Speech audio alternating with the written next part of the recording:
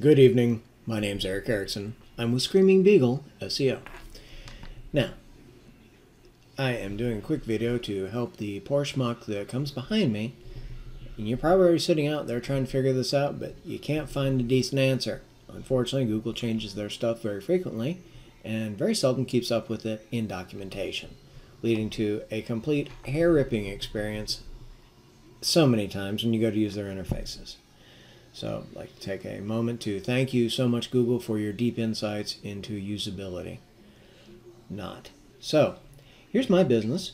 This is Screaming Beagle, and we'll just take a little quick pop over here. This is what the back end normally looks like. You could feasibly get in here and maybe modify some photos. Never really tried to do it back through here, but it would seem as though everything else is graphically friendly, that you should be able to do it some graphically friendly way. So let's hop over here and let's take a look at our Google My Business page. So here's our information, and hopefully you've gotten everything absolutely perfect over here. You'd now think that, well, golly by golly, you should be able to hop into Manage Photos perhaps and manage photos. Well, unfortunately, my friends, you would actually be mistaken.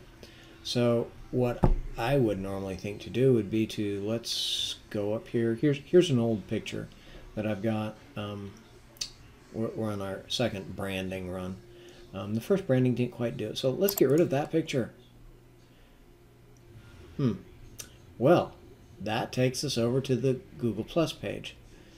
Now, these things used to be separated. Yeah, this is, I don't know how many iterations of the Google local stuff, and they keep changing their direction. Unfortunately, they don't roll it out with a whole lot of, hey, we've changed it, here's what you need to do, or try and make it sort of flow simply. It seems to be just a completely, oh my God, what did they do kind of experience every time they change it. And that's just Google's way, I guess. Got to keep you on your toes. So let's find the image that we want to get rid of. Here's our girl right here. I would think if I want to get rid of this picture, I'd click there, and I would be so darn wrong. I would find myself right here thinking, okay, well, the only thing I can do is report abuse. I'm not sure why I would report abuse on my own picture, but if Google seems to think I might need that opportunity, well, by golly, who am I to question? But it's obvious, no matter where you click, you're not going to be able to do anything that you would expect to do. And you can drive yourself absolutely crazy clicking through there.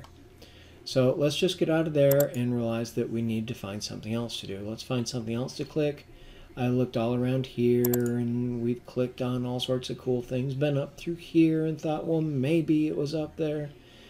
Well, the whole big thing is you need to go to the album. So let's go to the Business Photos album, and apparently that is our paradigm. We have to open up the correct album before we can delete the correct picture. Now we get basically the same interface. Can I still report abuse? Well, what the heck? I very probably am going to want that capability to report abuse on my own picture. I don't know why it's not there, but it's not. But you know what? Now I can go back and I can delete that image. Move it, boom. That's it. We are done. That is how you delete it. Go to your G Plus page and go to the album, then find the picture, then delete it. So intuitive.